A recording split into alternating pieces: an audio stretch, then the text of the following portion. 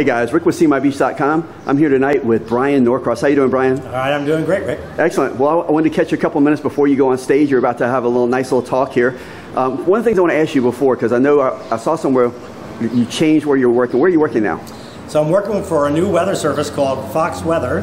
They're based in New York, but I'm still in South Florida, and occasionally I'll go up to New York. But I'm just doing hurricanes, and I'll still be on Facebook, just like always. And while I have a second, I want to get you to meet the guy who's replacing me as a colleague and a great friend, one of the best hurricane people I know on Channel 10. His name is Michael Lowry. You're going to love him. He's a younger guy, and trust me, it's a young guy's business to cover hurricanes in South Florida because it can be just a lot. It's quite a challenge, and you have to keep it. It's like always learning, isn't it? And always learning, and it's a lot of work. So I've turned that over to Michael, and I'm really happy to be involved with the Fox Weather people. They're great people, and it's working out well so far. I just started, but it's working out well. That's awesome. Well, you have the book that so many people get inspired by. Say the name of it. My Hurricane Andrew story. My Hurricane Andrew story. Yeah. Tell me a little bit about that.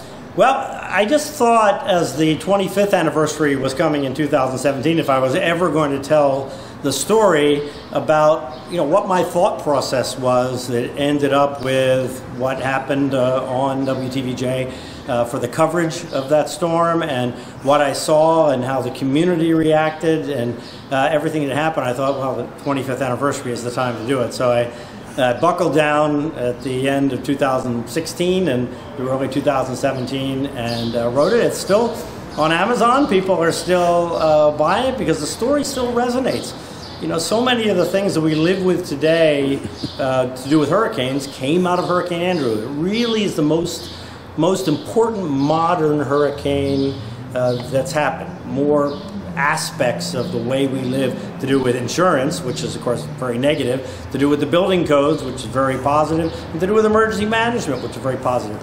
All came out of the post-Andrew 1990s period when this community, South Florida, decided we're not going to let that happen again.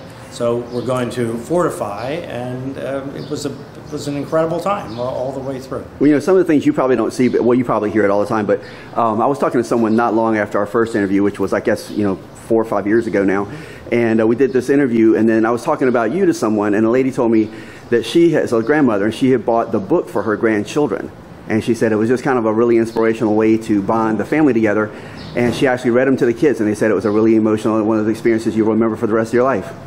Well, there's no question. Anybody that went through Andrew will always remember that, not just the storm, but that time. Yeah. Because it was such it was like a war. We went through a war, and we, for the most part, survived. Unfortunately, we did lose 15 people in the storm here, directly in the storm, and then more people after that for a variety of reasons. But for the most part, we survived and we thrived after that. And it was, unforgettable for anybody that was here through it. And to share that is really important. Yeah. Because, living here in South Florida means living with hurricanes. Yep. So we have to understand the lessons of the past if we're going to deal with the storms of the future. Exactly. Well, I'm not going to be able to record everything tonight because it'll be a long thing. So give everybody a little a hint of what you're going to talk about tonight. Well, I'm going to talk about hurricanes that have affected South Florida and especially Hollywood, because people today, I think, generally think we're having more hurricanes than we used to, and they're stronger. Right? Generally, people kind of have that feeling, but it's not true. Oh, it's not true? It's not true. We're actually having fewer hurricanes than we used to, and they're not as strong.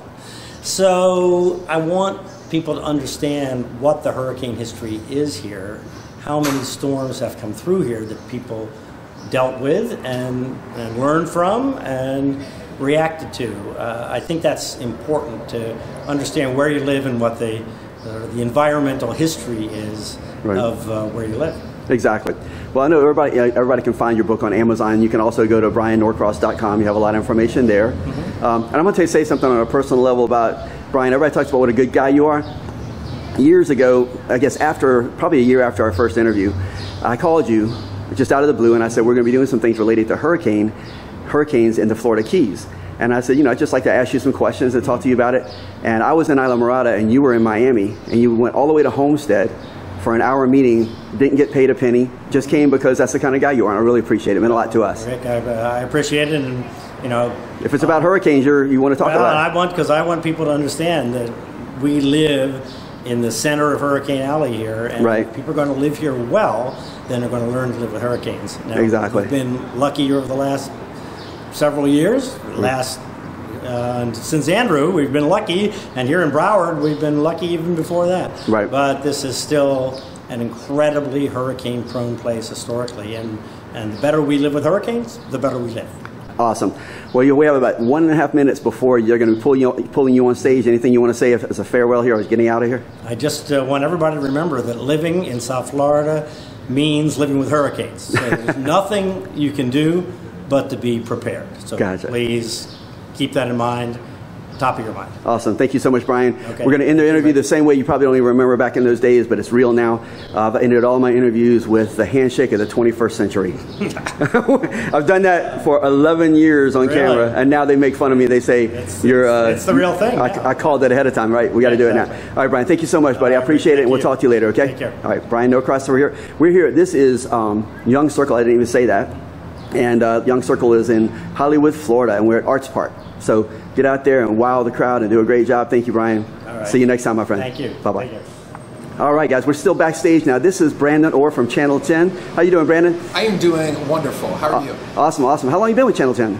Oh, wow. Going on 4 years now. Okay. Actually, it's gone by so fast. Gotcha. Well, I was telling Brandon off camera that I already liked him before I met him because I Googled him last night because Bryan mentioned him on the phone. So I Googled you, and you're in multiple pictures with dogs, and that's endears you to my heart. Yes, I moved here from Cincinnati 4 years ago, and we did so much with the SPCA up there. We did a lot of their charity events. We had a lot of pets on the newscast, and now we do pets on the newscast, and you can find them on weekend mornings on Awesome. 10. Yeah. Awesome. We're going to certainly check that out. Yeah. So what made you want to become a meteorologist? You're pretty young. I'm still young. I'm 30 years old. Yeah. So I've been in the business. I've been on TV for 10 years now. Okay. And a lot of meteorologists have some event that just gets them started on it. Right. I don't remember.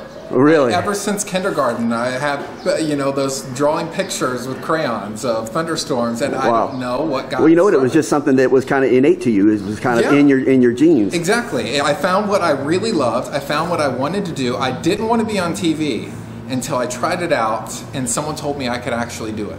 Right. And then I just went from there, and it took off. Gotcha. Well, anything else message you want to give to people as far as hurricanes or just as far as being a meteorologist? Something that'll inspire the kids.